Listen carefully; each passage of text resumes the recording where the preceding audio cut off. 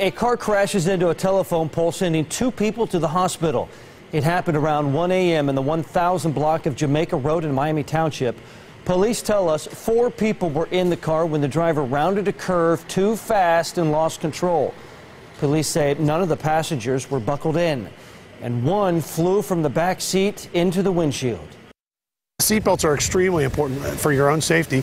No matter how you feel about the law, it's what keeps you in your seat when you crash. And I think this is a good example of that. I would say the front seat passenger, he's pretty banged up, and I would attribute all of that to not wearing his seatbelt. Police tell us the driver will likely be cited for speeding and failure to control. She's being tested as well for drugs and alcohol.